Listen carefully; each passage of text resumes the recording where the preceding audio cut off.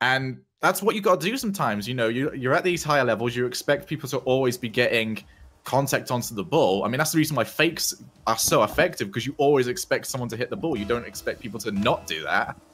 And Continuum just sat there and just went, but if he does, I'm going to take advantage. And that's a good mindset to have. Continuum sat down there and poaches himself a win. It's all about that option coverage, you know. It's knowing that those situations can happen. A mistake could happen, and I'm going to make sure that I can get back if it doesn't. But if it does, I'm there to capitalize on it. Well, and even if it doesn't go out for him, Continuum sat there. He's already got 2 people sat behind him in defense. He doesn't need to start heading back. So when you mention it like that, yeah, take the extra option. Give yourself something else to do rather than just covering something that your teammates are already doing. Well, we'll see if game number 2 is going to be, or 3, sorry, is going to be anything like game number 2 there. Copenhagen Flames got a little bit dominated in the first one. They did come back into game number 2 and managed to get 2 goals and bring it to a 2-minute overtime. Holding the lead the most of the time. Big with the pass up, Waffle!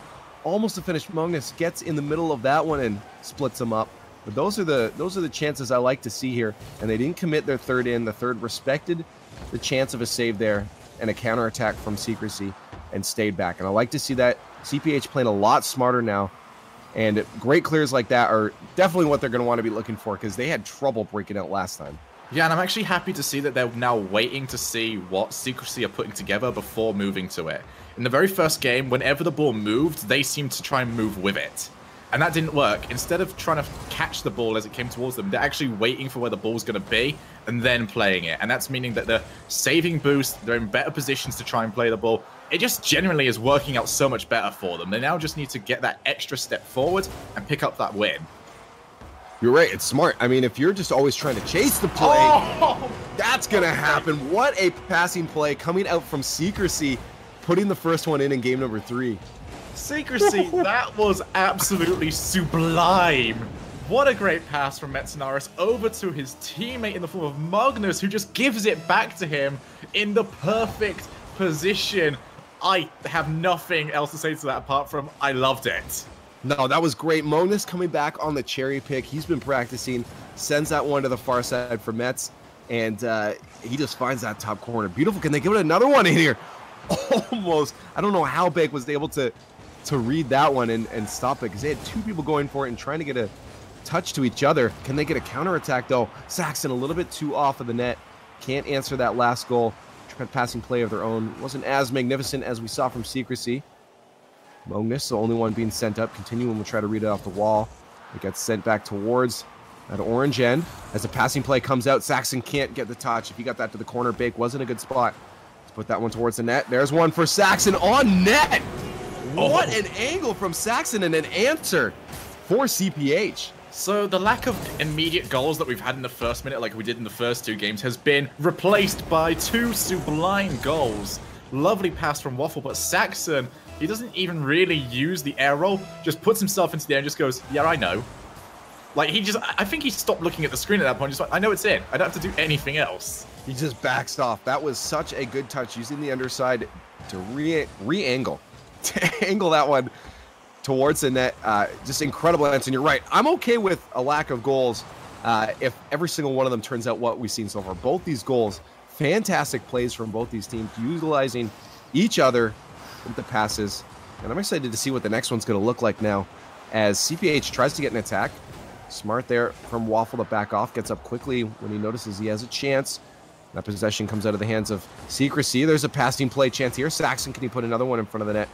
Magnus will be able to react to that one in time, get it back to the midfield. But now CPH is kind of holding the pressure on a midfield. They have an open net. That was a chance for Waffle, and I think he reacted a little bit too quickly. Could have had a shot there, but they will have to try again as they end up back down to their own end.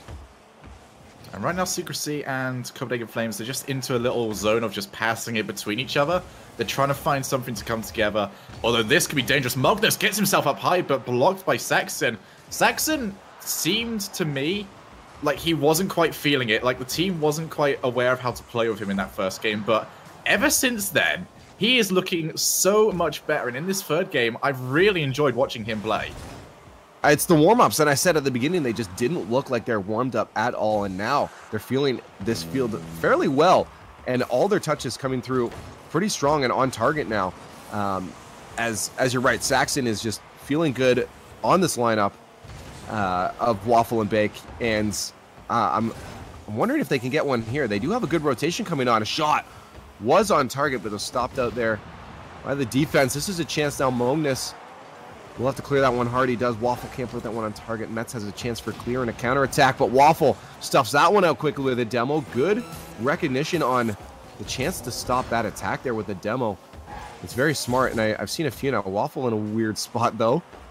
Just puts that to the side, get some possession there. No chance for Secrecy to put one on net. To the far side, the passing plays. Mognus couldn't connect. Good defense there from CPH, keeps that one out.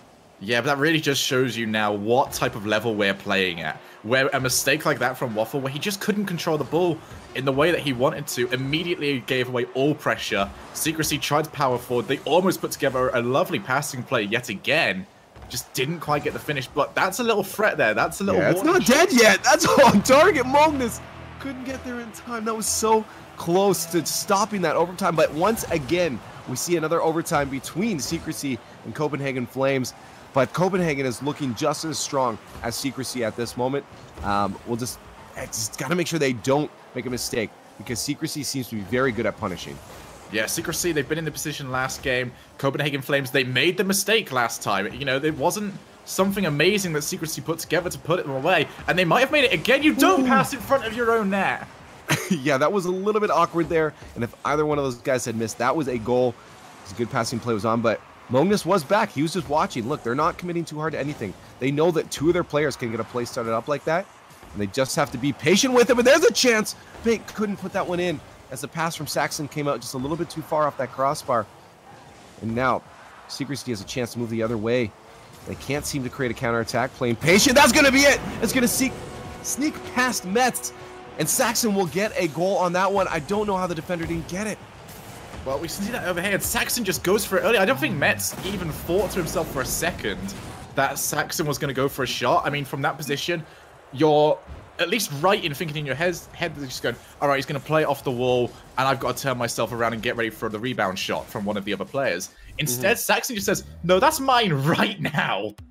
And I don't think anyone expected that shot to be taken as quickly as it was.